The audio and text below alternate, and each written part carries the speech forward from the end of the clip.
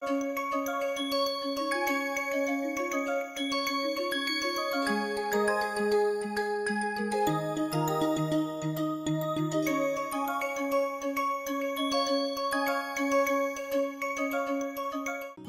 now we are going to move to further higher dimension. So we started with single random variable, then we talked about vector random variables, then we are going to talk about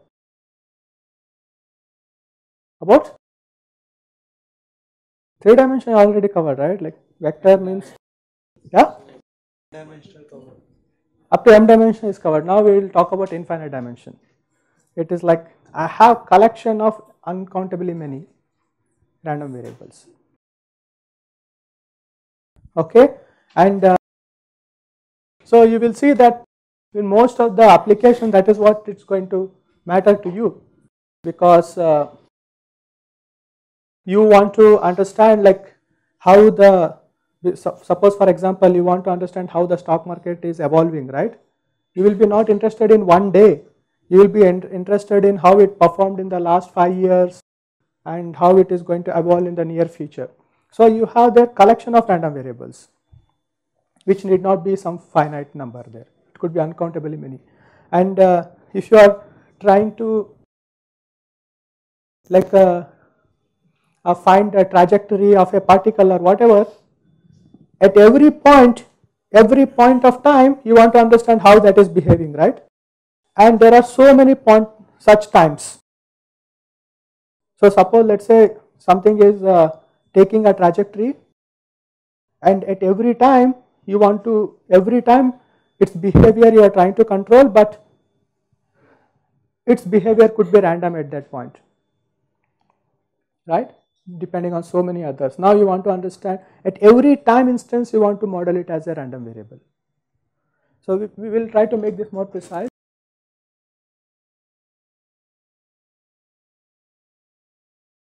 So that will lead us to something called random processes.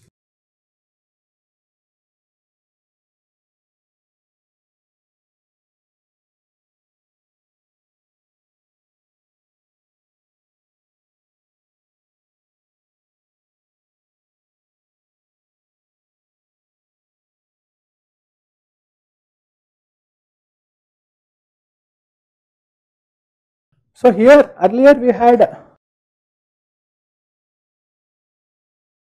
also when we talked about random vectors, we had collection of, let's say, finite number of random variables, but here that need not be the case. Here the indexing set T could be uncountable, countable, but it could be infinity. So, and if in this case, if this T happens to be, let's say, integers. When I say integers, let's say it is going to be like 0, 1, 2, 3, 4, all the way like that. Then we are going to say that then this random variable x is called discrete random variable.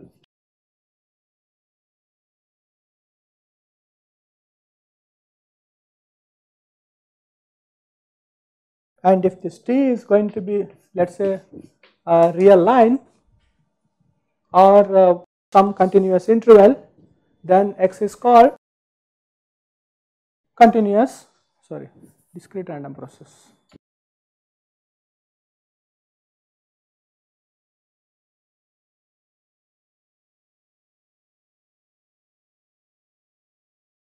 The collection of random variables x1, x2, x3. Right. Then how T can be real? Integers only, x1, x2. So it could be just like a time in the interval 0, 1. You take any point in the interval 0, 1, there is an associated random variable. So for example, as I said, right, if in the stock example case you said, we took xt could be the value of the, what is that, our stock, BSE stock index, whatever, let's say on every day. So on every day you can count, right, day 1, day 2 like this, and its value xt is going to be random. We can't predict a priori what is that value, right? So that will be denoted by these xt's. If you give me a day, xt will tell, xt is the random variable, associated with that day. That is discrete random process. That is discrete random process. But suppose you want to understand, let's say, for example, let's say you are moving in a vehicle and you are trying to accelerate your vehicle, but you are in a very uncertain environment, right? At every point, the velocity that your vehicle is attained could be a random variable. So in that case, at every possible time, in the time of interest, you want to understand what is the velocity at that time. Okay. So for example, let's say I have interested in 1 hour of time. Okay, this could be all possible seconds from 0 to all possible minutes from 0 to 60 minutes. And you can think of anything like either vehicle moving or I am heating some object and I want to understand the temperature profile in that. At every moment you want to understand like what is the velocity or the temperature profile of that. So in this case you can more that t here could be all possible values between 0 to 60, right? Every instant you are talking about. Okay, so then in that case we are going to look it as a continuous random process.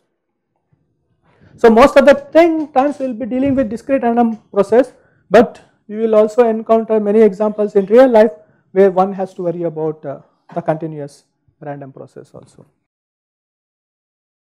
Okay, now we can interpret my random process in different possible ways. Suppose a random process I have like this.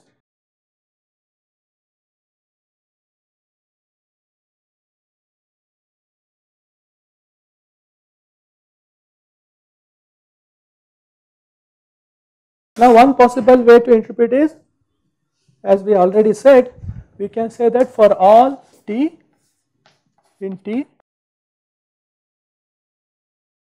xt is a function from omega to r. This is just a random variable, right? So these are collection of random variables.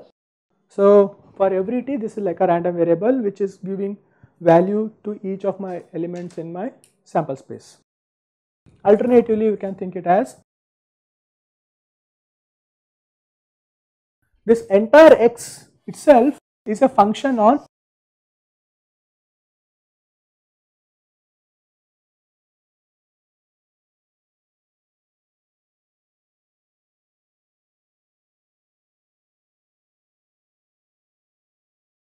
so where it is going to give the value where for all t and omega in t comma y, x t of omega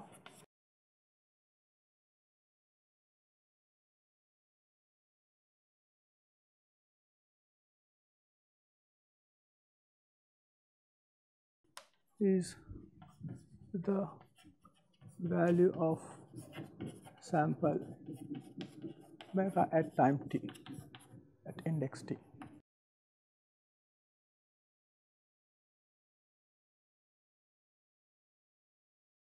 Okay, so you can think of this x to be now like this is random variable, right?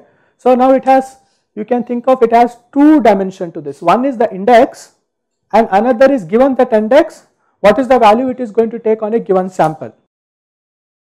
So for x, that is why we are saying it is index as well as what is the value it is going to take on a sample. If you tell okay x is collection of my is a random process corresponding to, let's say, behavior of my stock exchange or what is the index on a particular day. If I say on day 10th about this particular sample what is the outcome, then this x is going to give this. If you have to look at on that particular day on the particular sample what is the value it took, and this is how we can interpret this random process as. Other way we can think about is, so this is like fixing t, you fix a time and then look at on that particular day how this value is going to change for each of the sample, what are the possible values for each of the samples. Or you can fix omega,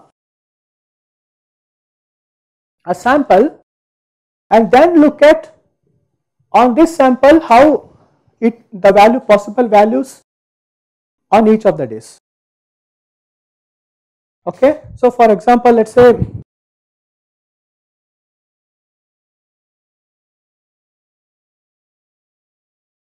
you are interested in some 10 shares in the market, whatever that companies are, and you have a random variable which assigns for each of the shares whether it made a positive gain or a negative gain, right? Now you can think of on a given day what is the outcome for each of my shares. So shares is a collection of this sample space, right? What is the value it took? Alternatively, you can focus on a particular share and then look at on different days what it took, what is the value it took, right? Now you can think of x of t as a function in t, and to call xt omega as sample paths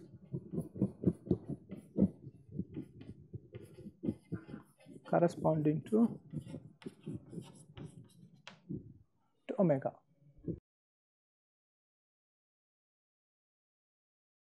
For example, let's say I have this.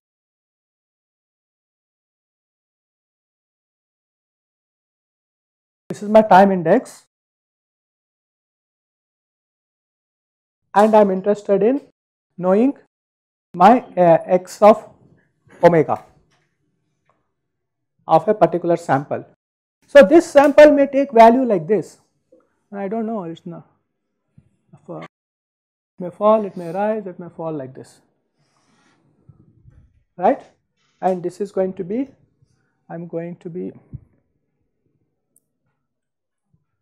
this I'm going to just interpret as x of omega. So as for different value of t, it is going to give me what is the value taken on that sample omega here, okay, and this is, we are going to call it as sample path.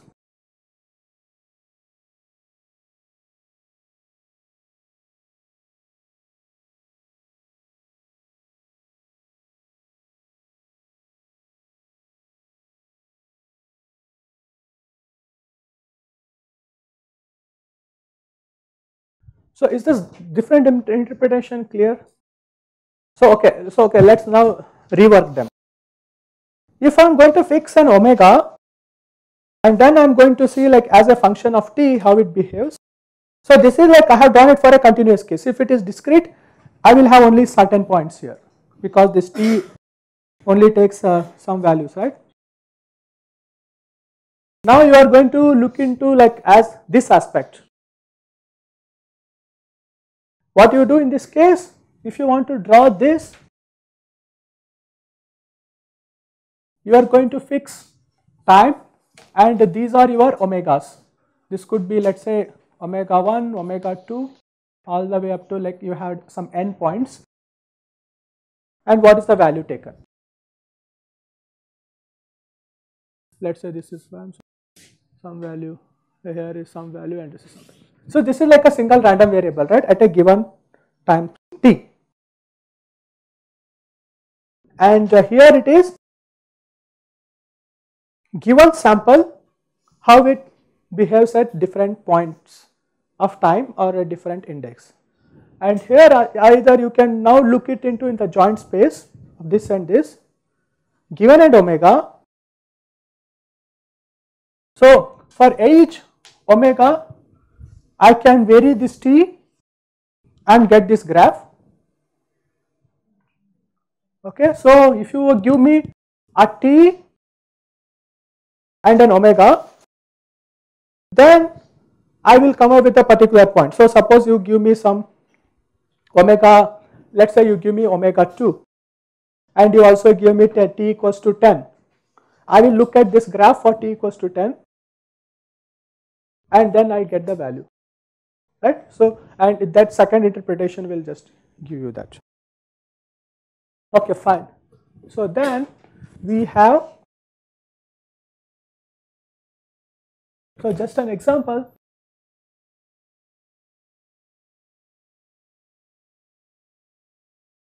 Suppose I have this W1, W2 are independent random variables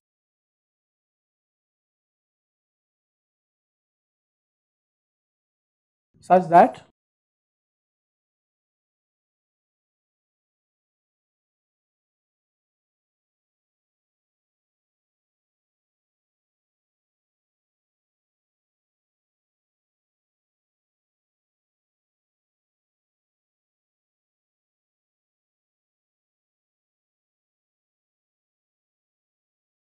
let xn equals to summation k equals to, starting from k equals to 1 to let's say n.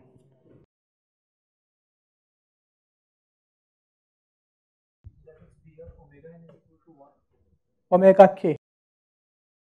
This is for all k.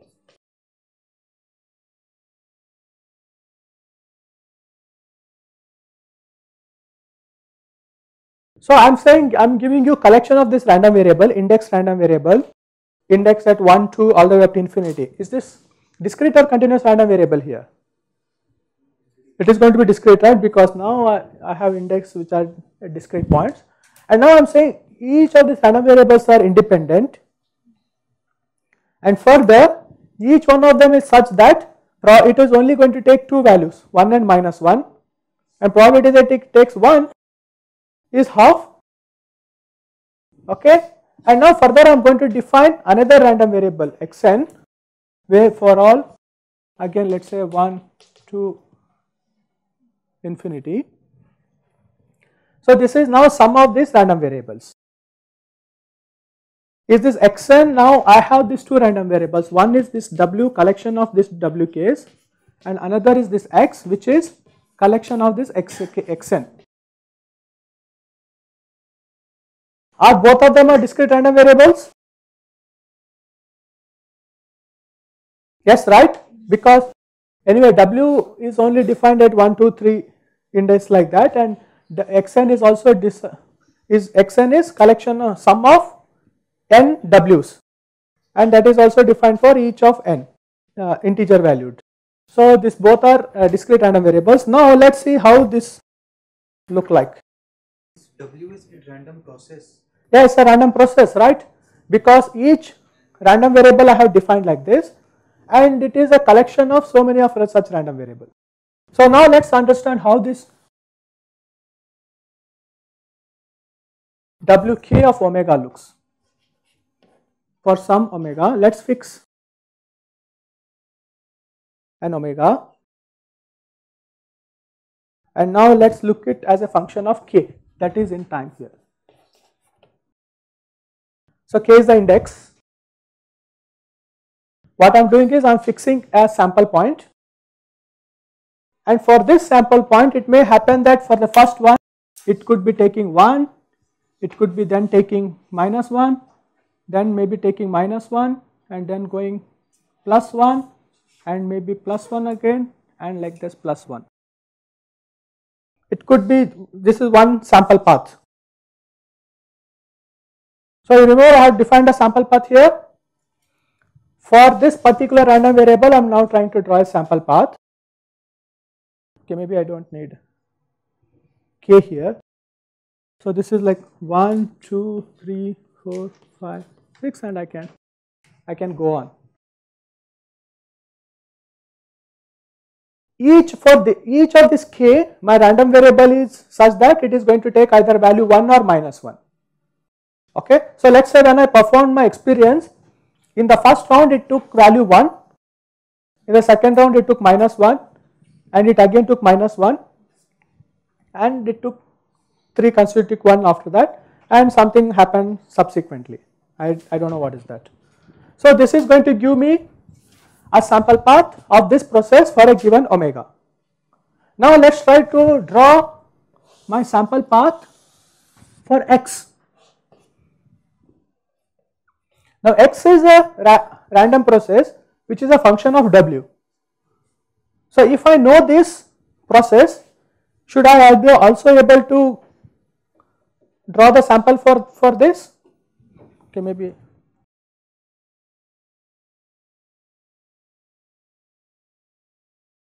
Okay, so let's see what will be the value of x of omega at n equals to 1?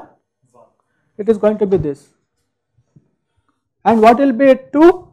It is going to be 0. Then 1. Then 2. Going to be like this, right? So this is how we are going to get some picture of what is going to happen like on a given path. If you look at some fixed sample point, and then we can visualize how on this point my graph is evolving as it takes different values. So as I said, for example, if you are going to focus on a particular share value, you can now look at on each of the days whether it made a positive gains or negative gains and plot it like this. And this could be like the cumulative effect. So the cumulative effect is till date it made effectively positive gain or negative gain. So for example, this curve here could be like on each of the days it is making positive gains or negative gains, and here it could be till this point the cumulative gain is positive or negative. Okay. Okay, then for such random process we are now going to define mu of x of t is going for all t is t .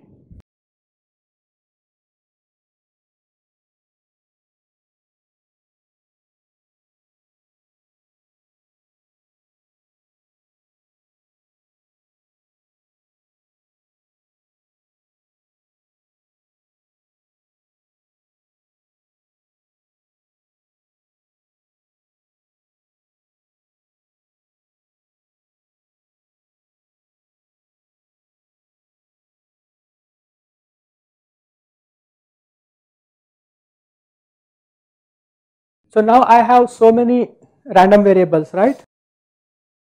One defined for each of the possible index. Now I am going to define mean for each possible random variable I have. So that I have one random variable for each of the index, right? So for each of the index, the mean value is simply going to be the mean value of that random variable. And this correlation we have, now it depends on which two random variables we are talking about, right? Now suppose if you are talking about random variable at time at index s and t, then you are going to denote, that is now you have to specify which index we are talking about to calculate this correlation. So if you tell me s and t are those indices, then the correlation between that random variable is this. And similarly, covariance of our random variables at indices s and t will be given by covariance of xs and xt. And then the CDF of these random variables and is going to be defined as,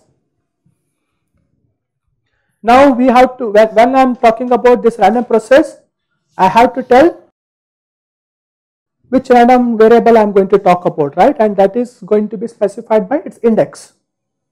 Okay, so suppose if I am looking at distribution of n random variables, then I have to specify at what is the time, what is the index you are looking at them.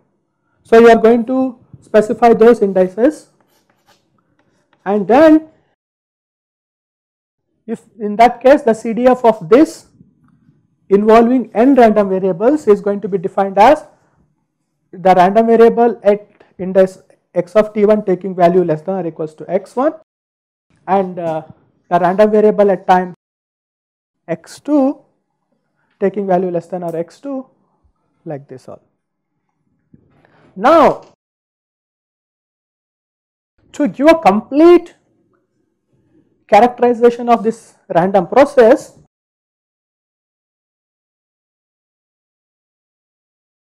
you need to define this for all n. N is what? Integer. Okay, and for all x1, x2, xn belonging to Rn,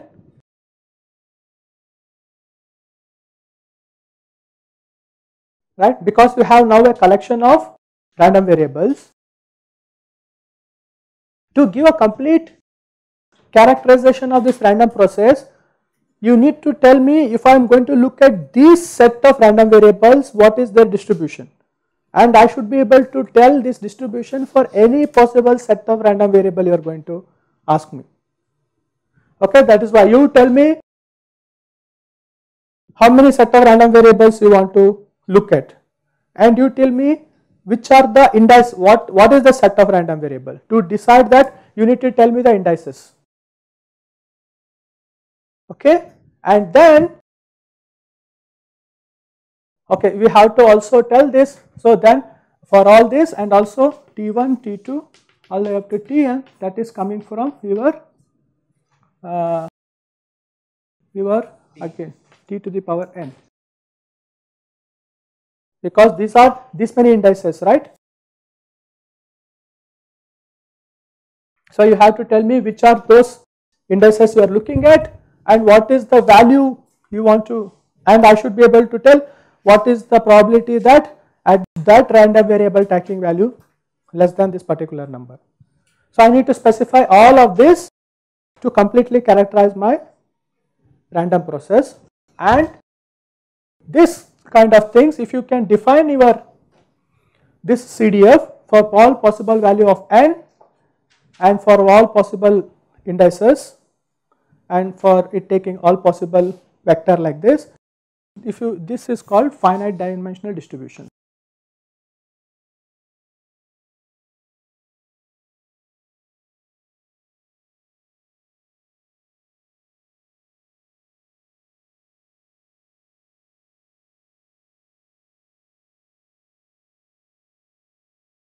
So see, like random process is a complicated thing, right? There are so many random variables there, and this could be potentially uncountable.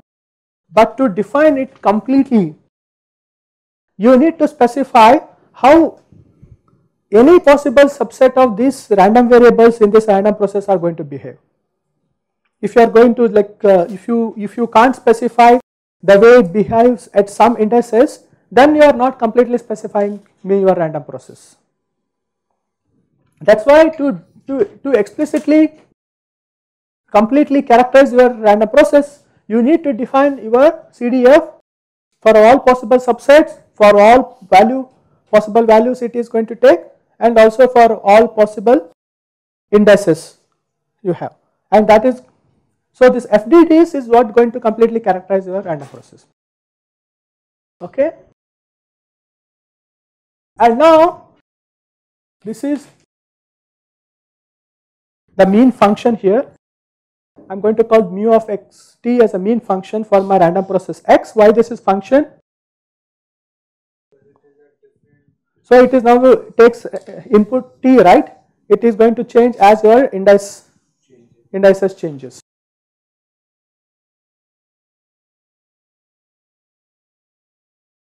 And this is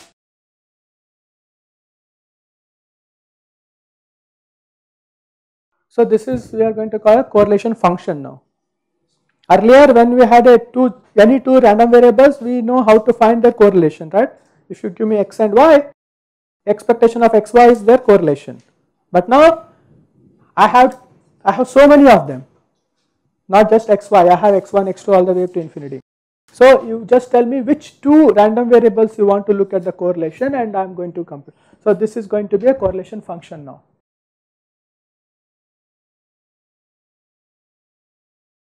And what is this? It is now a covariance function.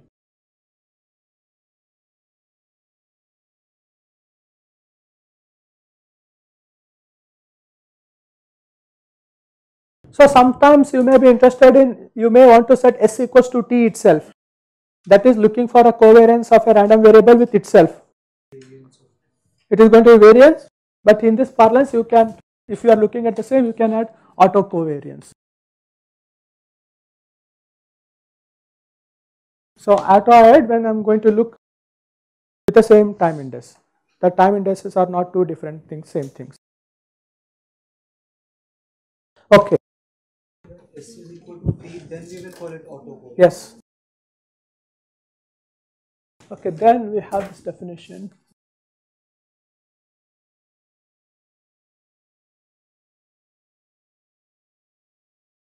So if my random process is such that each of the component in this process has a finite second moment, then I am going to call it as a second order random process. Okay, so this is just our definition. So just one point I want to add here. So this is, this is a CDF, right, which I have defined for all possible subset. If I know that my process is, my random variables are all discrete, right, maybe then I may be interested in only probability mass function equivalent of this. For example, if I have all my random variables are discrete, then instead of looking for the CDF, I may be just interested in x1 t1 all the way up to xn tn to be just equals to probability that x of t1 equals to x1, x of t2 equals to x2, all the way up to x of tn equals to xn. So this is just like a probability mass function version if my random variables are all discrete. So I am talking about two discrete things here. My random variable itself taking discrete values, and then the indices being discrete, right. So my process is discrete random process if my time index is discrete. Further, if each of my random variable is such that it only takes value from a discrete values, then I'll be interested in only further this probability mass function in that case. Okay, because this gives all the information. I don't need to go for this complicated CDF in that case. Okay. And similarly, we are also going to say that my set of any n set like this are going to be continuous here, jointly continuous if they have a corresponding PDF, the way we did earlier, right, for a single random variable. If I can find if I am able to express this in terms of some function f of small f of xn in terms of the integration way we did earlier, then I am going to say this set of random variables are continuous. Okay, so we will just the nth order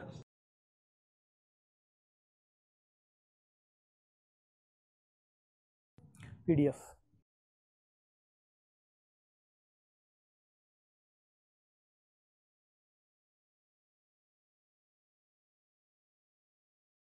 That is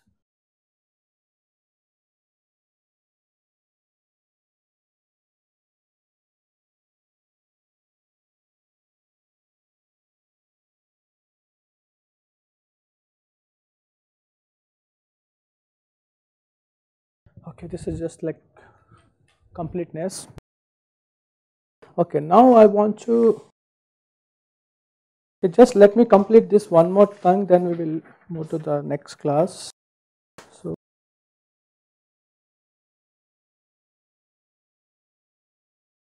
So further we will study some more properties of this in the next class. Let's stationarity and wide sense stationarity. So before that I want to just tell you what I mean by a Gaussian random process. Okay, I have talked about what is a Gaussian random vector, but now I have defined a Gaussian process. Then you may want to specify what we mean by a Gaussian process, right? A random process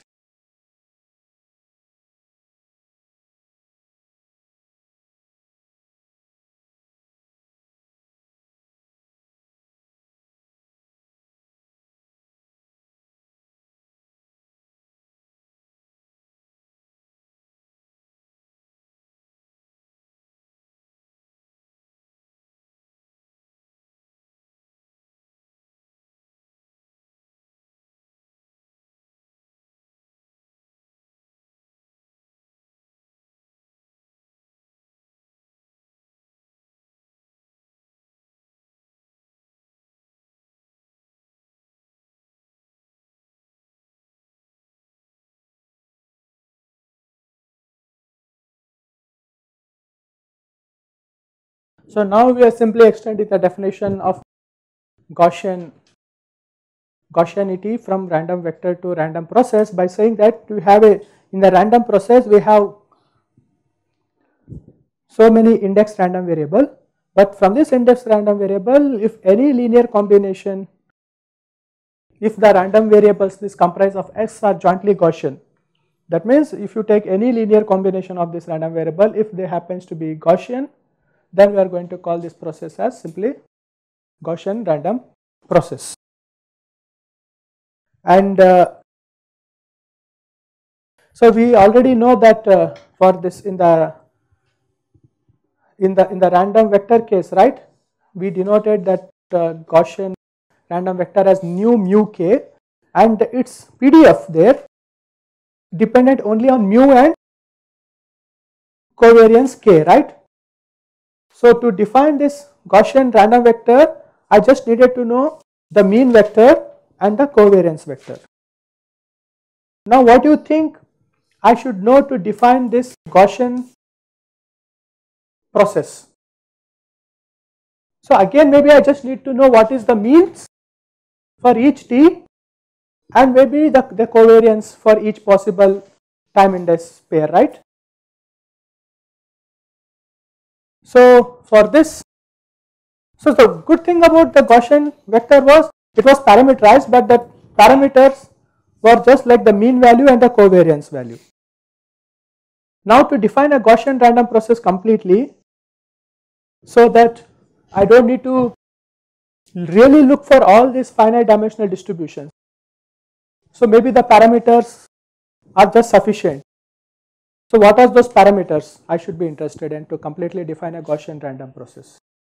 So maybe one thing is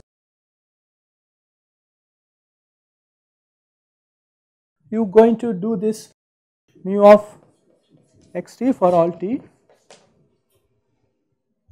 and then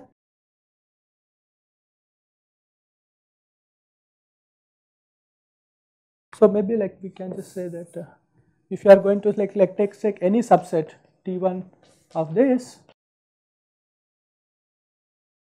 time indices, to define this joint distributions, what all the things you need to know? You just need to know their mean vectors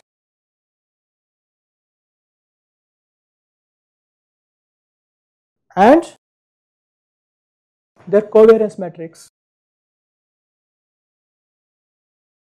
which is